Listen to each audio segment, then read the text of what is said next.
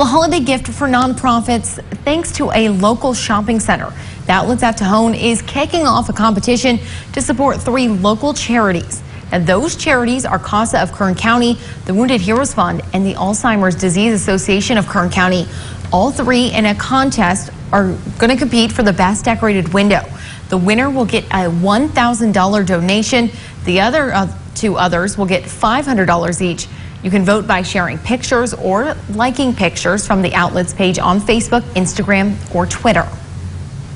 And you can win something too. Starting next Monday, the Outlets will allow people to drop off shopping wish lists to the big red box outside of the shopping center's Christmas tree.